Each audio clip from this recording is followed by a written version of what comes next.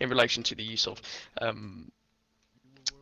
police powers, as well as the condition of the subject once he'd been placed into arrest, because obviously there's some disputes regarding his condition, his medical condition, upon his arrest.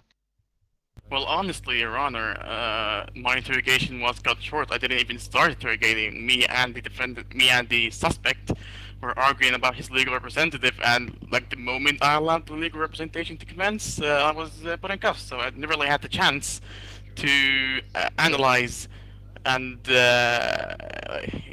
analyze the suspect. So, yeah. Perfect.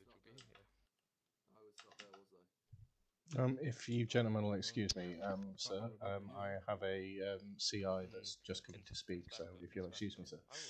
No problems. Please, Sergeant, no problem. I do have So, Mr. Scopes. Please, Sergeant Scopes. Yes, Tell me. sir. Where do you see yourself? Basically, what is currently happening, you right now decide if he holds the rank. Oh, Right. Yeah, I overheard all of that, by the way. Pass you note there. Pass you note there. Mr. Police Sergeant Richard Finch, Deputy Director of whatever you are.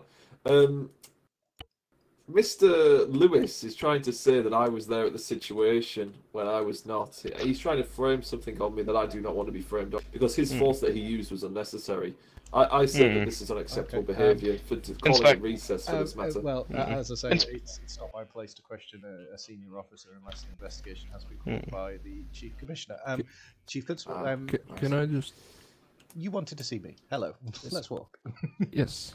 Okay, let's walk. Also, I must add, this parking is very tight. Inspector. Yes, 100%. That's the last time you will oppose me. Right, so I wanted to speak to you about the blue pajamas,